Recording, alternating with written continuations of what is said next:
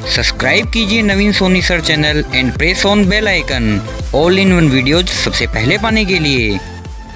नमस्कार दोस्तों, स्वागत है आपका नवीन सोनी सर चैनल में। दोस्तों आज मैं आया हुआ हूँ शिव ऑटो सेंटर जो कि 3 नंबर रोड पर स्थित है। अभी आप देख रहे हैं कि जो बाइक है पैशन प्रो, इसमें ऑयल जो होता है किस प्रकार से चेंज किया जाता है। तो मेरे साथ है प्रमोद भाई साहब, ये अभी आपको बताएंगे कि कौन सा जो ऑयल होता है वो इस बाइक के लिए सूटेबल होता है। तो अभी जानिए प्रमोद भाई साहब से। पैशन प्रो में ज़्यादातर 10W30 ही ऑयल डाला जाता है। तो ये ऑयल इसके लिए बिल्कुल बेस्ट है क्या? एकदम बेस्ट रहेगा।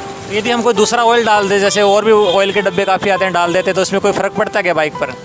वैसे फ़र्क तो कुछ नहीं पड़ता है, लेकिन अच्छा रहता है वो।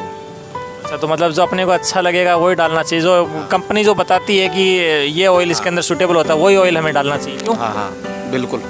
तो अभी आप देखिए कि शुरू से लेकर एंड तक पूरा वीडियो देखिए किस प्रकार से हम इस बाइक में ऑयल चेंज करेंगे। लेकिन अभी तक आपने चैनल को सब्सक्राइब नहीं किया तो चैनल को सब्सक्राइब कीजिए और बेल आइकन को दबाइए और अधिक से अधिक शेयर कीजिए ताकि सब लोगों को पता चल सके।